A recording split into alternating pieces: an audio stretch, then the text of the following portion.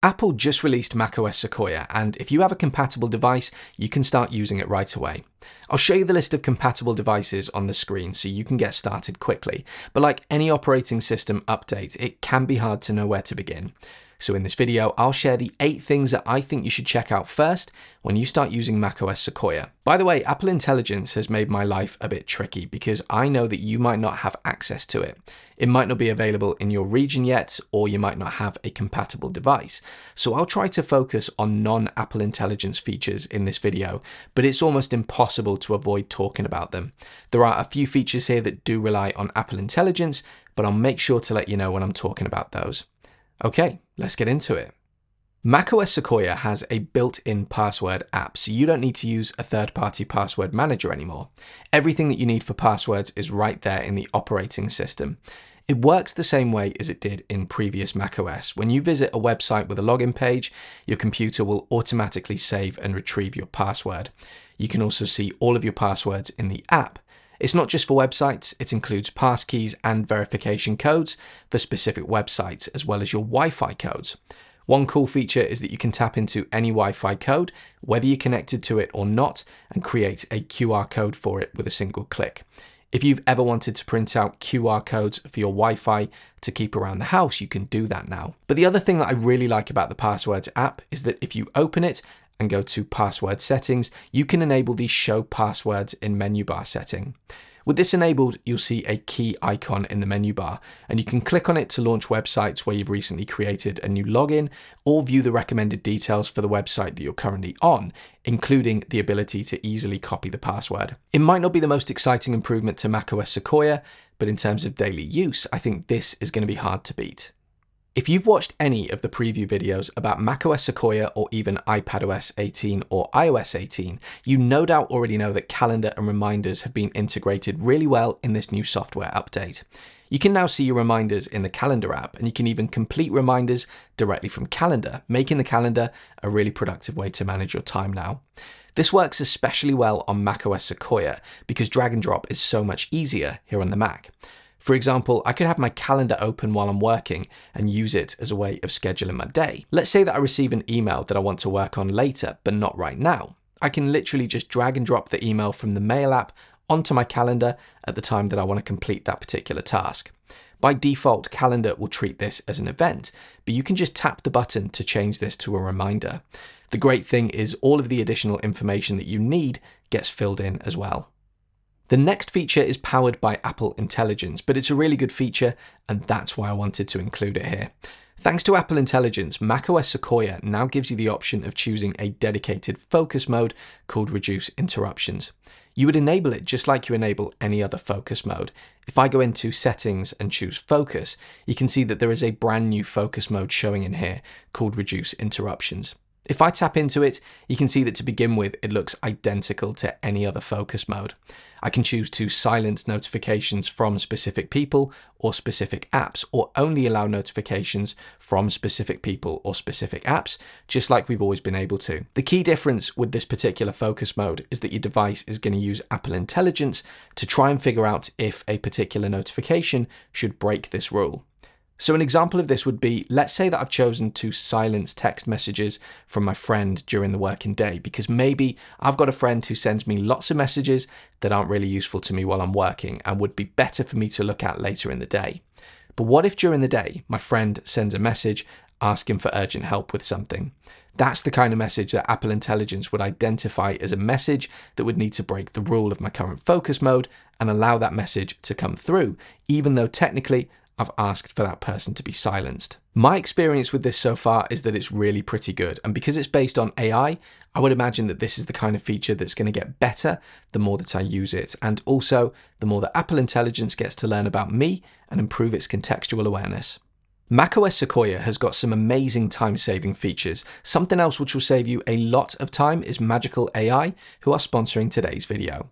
Imagine being able to automate all of the repetitive work that you do on your Mac in seconds with a tool that doesn't require a degree in computer science to get it working. That's essentially what Magical's no-build automations allow you to do, saving users on average 7 hours each week. And better yet, it's a free Chrome extension that works on any site.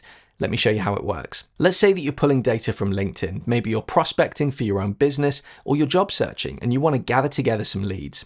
You can open up as many tabs in Chrome as you like, and with a couple of button presses, all of the important data that you need is transferred into a spreadsheet.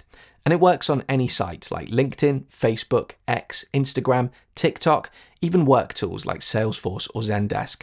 Or maybe you need to transfer a load of data into your CRM. Endless copy-paste, right? Magical AI makes this so much easier. You just push a button and let Magical do its thing. I really like the AI reply feature. Whether you're responding to emails on Gmail, messages on LinkedIn, or WhatsApp, Magical AI can draft personalized replies for you. Perfect for those situations where you need to send a polite thank you or a quick follow-up without spending time typing out each message manually. If you're ready to work smarter and not harder, download Magical AI today by visiting getmagical.com or clicking the link in the description below. iPhone mirroring was the main attraction for macOS Sequoia when Apple first showed it off at WWDC earlier this year. I was curious to see how I'd actually use it once I could get it working on my device. If you're not familiar, this is the next step in Apple's continuity system. Before, you could do things like universal control, where you could use one Mac to control other Mac computers or iPads. This basically lets you see and control your iPhone on your Mac screen. To make it work, you'll need a compatible Mac computer, which is any Apple Silicon-based Mac or an Intel-based Mac with a T2 security chip. You'll also need both your Mac computer and the iPhone that you're pairing with to be updated to the latest versions of their operating systems. It's really impressive when you first get this set up, but once you get past the wow factor, you start to think about how you'll actually use this in your daily life. Sure, you can access Mail, Safari, and Messages, but you can do those on your Mac anyway, so to me, there wasn't much of a reason to use them here. The real benefit for me is getting access to the apps that only exist on my iPhone. For example, our security system. If someone comes to the front door, I get a notification on my iPhone, and I'd have to stop what I'm doing on my Mac, pick up my phone, and look at it on my iPhone. But now the notifications come through on my Mac, so I don't have to break away from what I'm doing as much. I can just tap the notification when it comes through on my Mac and view everything on my Mac screen. You even get the video feed from your security cameras and the audio playing through your speakers, which is really cool. Or maybe you want to check your banking app and that's only available on your iPhone, or you want to take a break from work and scroll on Instagram. All of that is now possible thanks to iPhone mirroring. Safari has received significant enhancements in this year's macOS update, making it an even better browser for your Mac. One notable feature is hide distracting items. To use this feature, tap the reader view icon to the left of the address bar and select hide distracting items. You can then click on any item on the page to immediately remove it. Do remember though to press done when you're finished, because if you fail to do this, you may end up unintentionally hiding items that you meant to interact with. Once you're done, the web page will be cleaned up, providing a more detailed and focused reading experience. One important thing to note is that this feature is not an ad blocker. If you refresh the page, the ads that you removed will most likely reappear. Most users will find this feature useful when they plan to spend a lot of time on a specific web page without refreshing it. It is also ideal if you're presenting a cleaner version of a website to someone or for capturing screenshots. Also, on the non-Apple Intelligence side, Reader View has undergone a general cleanup and is now much easier to access. Simply press the Reader View button to the left of the address bar and select Show Reader. When you have Apple Intelligence enabled though, you'll notice a useful feature called Summarize at the top of articles in Reader mode. Tap on this and your device will use Apple Intelligence to generate a summary of the article that you're reading. This summary will appear in a bar on the right-hand side of your screen. By the way, if you prefer to have content like this in a written format, there's a PDF version of this video, complete with screenshots, and you can access it along with all other PDFs I've created, plus future ones, for just $5 a month, or by itself as a one-time payment. You can either scan the QR code that you can see on screen, or follow the link in the description of this video to learn more. The calculator was the unexpected star of the show at WWDC when it came out with iPadOS 18. There are some really impressive features in the iPad calculator that you can't find anywhere else. But there's one feature that I think makes the calculator on the Mac really useful now in macOS Sequoia, the conversion feature. Oh, and before anyone says anything, yes, there was a conversion feature in the calculator back in macOS Sonoma, but it was really poorly integrated, and most people either didn't use it or didn't even know it was there. To open conversion mode, press Command-Option-C on your keyboard with the calculator open. You can then tap on either the top or bottom unit to choose what you want to convert. There are a bunch of conversions that you can do, like angles, area, energy, power, pressure, speed, and much more.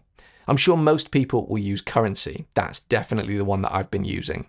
You can choose which two currencies you want to convert, and you just type in your numbers. The calculator will do the rest for you. You can use the up and down arrows on the left of the calculator to switch the two currencies around. The great thing is that you just type in the number and the calculator will automatically perform the conversion for you right away, and it uses currency information that's updated hourly. You can even do calculations here. For example, if I wanted to know how much 2,500 US dollars was in pounds, but I also wanted to take 15% off that, I would just type in 2,500 minus 15% in the US dollar field, and the calculator will automatically work out what the pound figure would be. Like the improvements to the password app in macOS Sequoia, it's not the most exciting improvement, but I think people are going to get a lot of use out of this. Apple has already taken away the need for people to pay for third-party password managers in macOS Sequoia, and it seems like they're doing the same thing for screen snapping apps like Rectangle, Magnet, or Moon. I've been using Moon for years, and since I updated one of my Macs to macOS Sequoia, I can completely uninstall it and rely on the native screen snapping instead. If you're not familiar with screen snapping, it's where you automatically snap the window of apps that you're working in to specific parts of your display. For example, you could have an app on the left and a different one on the right. This is really useful on Macs with smaller displays, but it's really handy if you use multiple monitors or have big external displays. To use screen snapping, simply hover your cursor over the green traffic light of any app. You'll see some options for what you want to do with that particular window. In the move and resize section, you can choose to move the current window all the way to the left, right, top, or bottom of your screen. In the fill and arrange section, you can have your app go to the full size of the display without going completely full screen, or you can let your Mac try to intelligently position the different windows on your display. Or you can go to Window at the top of the screen, and you'll have move and resize and full screen tile options that give you lots of additional options. There are a couple of settings that I would definitely recommend changing here. Open System Settings and choose Desktop and Dock from the left-hand side. Then scroll down to the Windows section.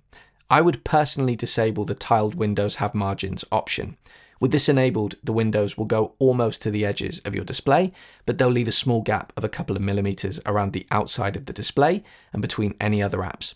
I also turned off the tile by dragging windows to the screen edges feature because I use my Mac with multiple displays and it didn't work well for me. But I found a better way to tile windows, which is to hold down the Option key while dragging a window to the area that you want it to tile to, and your Mac will automatically snap it into place. Every year with each new macOS update, I find that the built-in Notes app gets closer to being all I need for note-taking. This year is no different. We're not quite at 100% yet, but it is closer than ever. You can now record audio directly into the Notes app by pressing the audio icon and then hitting the record button at the bottom of the screen. Your Mac will automatically annotate anything that you say, and the best part is this feature isn't exclusive to Apple Intelligence. But when you do have access to Apple Intelligence, this feature gets even better because you can then take those transcriptions and work with them. You would simply double click on a transcription to access it, press the ellipsis button in the upper right of the screen and choose Add Transcript to Note. The plain text then gets added to your note, which you can then right click on, choose Writing Tools, and access all of the AI features like being able to create summaries, key points, lists, tables, or even completely rewriting what you've written. You can now perform calculations directly from within a note. No need to switch to the calculator app. You simply write out the calculation as you work, and your Mac will intelligently provide the answer. You can highlight text in your notes by selecting the text and pressing Shift-Command-E on your keyboard. Also, if you use headings as part of your text formatting, those headings now automatically become collapsible. This means that any content under a heading can be collapsed into that heading, making it much easier to organize your notes. So there you go, those are the 8 features that I think you should try out first when you download macOS Sequoia to your Mac. What do you think? Which feature are you most excited about? And are there any features that you think should have been included here? I came really close to including the Mail app in here because that has seen some significant improvements in Sequoia, but in general, those are all Apple Intelligence features, and I wanted to try not to focus too heavily on that in this video. As ever, if you found this video useful, do please consider leaving me a like and subscribing to my channel for more content like this in the future. See you on the next video.